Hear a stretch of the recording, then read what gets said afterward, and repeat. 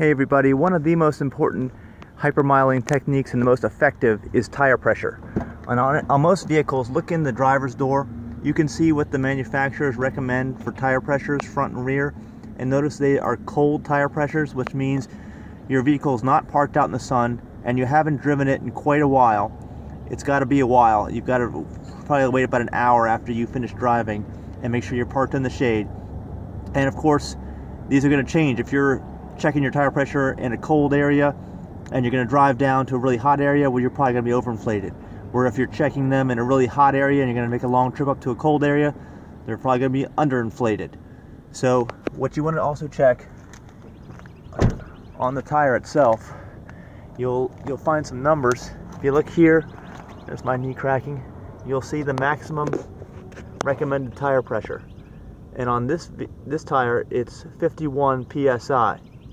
Now, if you remember, we saw on the door sticker, it was in the 30s, I believe. And I would say if you're trying to hypermile, as you probably know, the higher the better. The higher your tire pressures all around, the better your fuel economy. So you want to keep it as close to 51 without going over as possible. I usually keep mine probably around 45 in this vehicle. So we're well above the manufacturer specs, but well within the maximum tire pressure on this type of tire that I'm using. And do remember that when you overinflate your tires like that, it's going to have an effect most severely on wet weather handling and braking.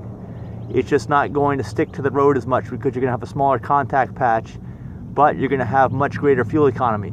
Just make sure you're well aware of the trade-offs there and decide if it's worth it for you. Let me know what you all do with your tires, what types of vehicles you're driving, and what kind of results you get when you adjust these tire pressures higher for hypermiling. Thanks, and subscribe, and I'll talk to you soon.